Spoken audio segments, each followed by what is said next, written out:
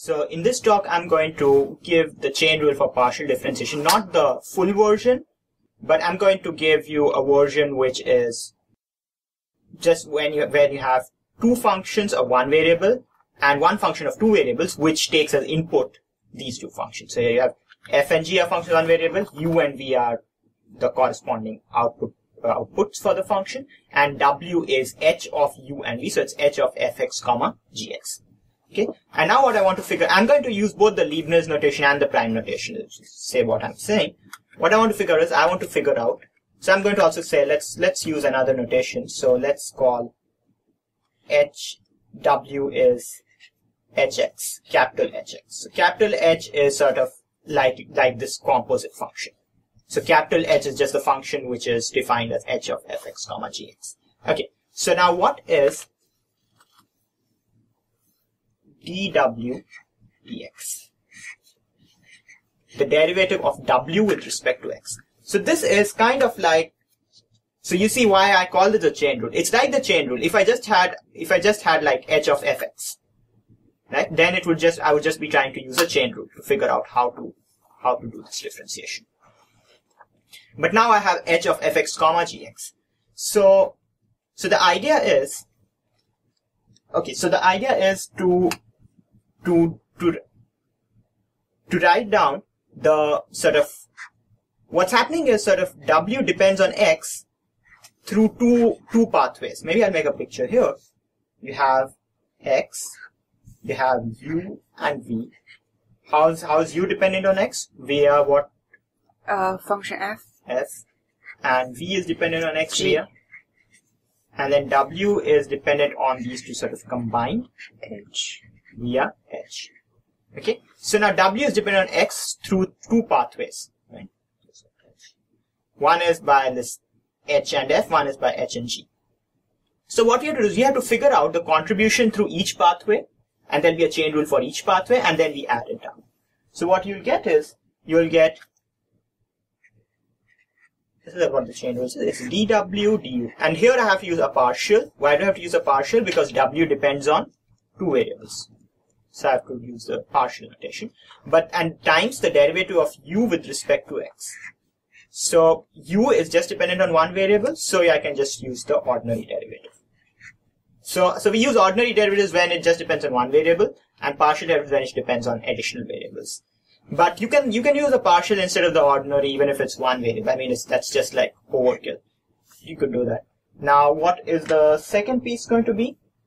What do you think the second thing is going to be? The partial derivative of w with respect to v by dv dx. The ordinary derivative. Yeah. Okay, good. Now, how can you just plus them? Well, so that's what the rule says. And what it's basically saying is that there are two ways in which x is affecting w. One is via u and one is via v. So why and you have to add up the contributions through each of the ways. Yeah, I mean the real answer to why would require a full proof, which is true. It should take too long. But yeah, I mean, it's essentially you have these two pathways and you have to add up both the contributions. So let's see. Can you write this down without this Leibniz type notation in the other notation? So dw du is h sub u of u comma v, right? What is du dx?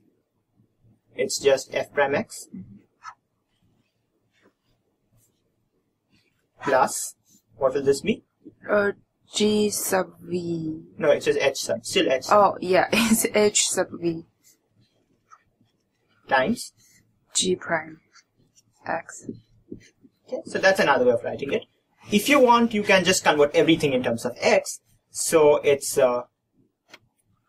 don't want to use u now if I'm writing everything in terms of x. I'll write h sub 1.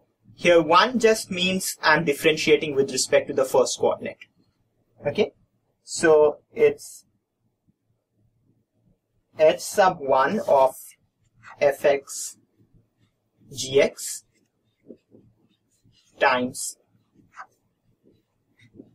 and this is also equal to capital H prime of x, if you're just writing it functions the one way, plus H sub 2 of fx gx. So 1 is just fx, 2 is just gx. Yeah, and 1 is just the first input, 2 is just the second input. I mean, I could use u and v, but since I'm not writing the letters u and v here, it may not be clear what. Yeah, this is another way of writing partials. You can write the number of the input if you don't want to write the input letter here. But it's confusing, so you shouldn't.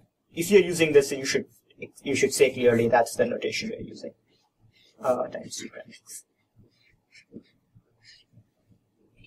So these are the notations, and the important thing is the idea. The idea is you are trying to figure out all the intermediate variables. So this is the x is the input. These are the intermediate variables. Intermediate. And w is the output. And you first figure out all the pathways of dependence, and then you add stuff up. Okay? Okay.